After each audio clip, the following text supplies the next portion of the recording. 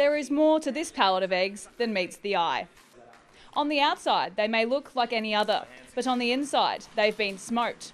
It's a mellow, smoky flavour. People describe it as being like bacon and eggs, but without the bacon, basically. It's done using an innovative Australian-first process.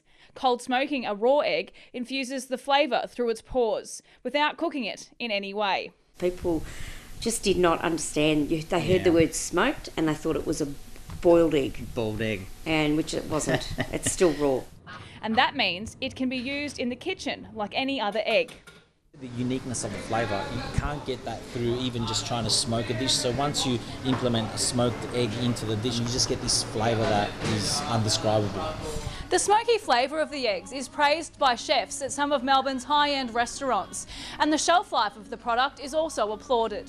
So the reason why I use smoked eggs is because of obviously the technology that's being used.